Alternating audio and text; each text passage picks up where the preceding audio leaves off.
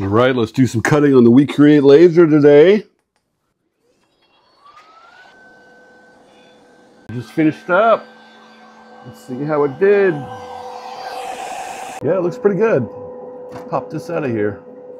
So we're working on a brand new project using the WeCreat laser. And this kind of looks like a picture frame, but this is actually going to be a holder for this computer power supply. And this holder and these parts are going to fit underneath our new gamer desk, which I'll show in just a second. Here it is assembled.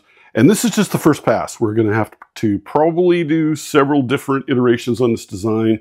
But it's really fast to iterate when you have a laser that can cut out parts really quickly.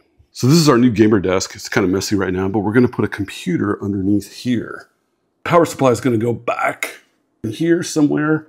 We need to figure out how to attach it to the bottom.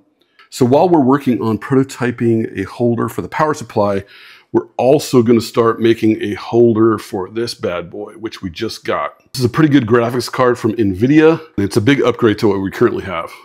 So stay tuned, we're going to have some more updates pretty soon and hopefully show progress on the mount that we're building for the graphics card. Cool, thanks.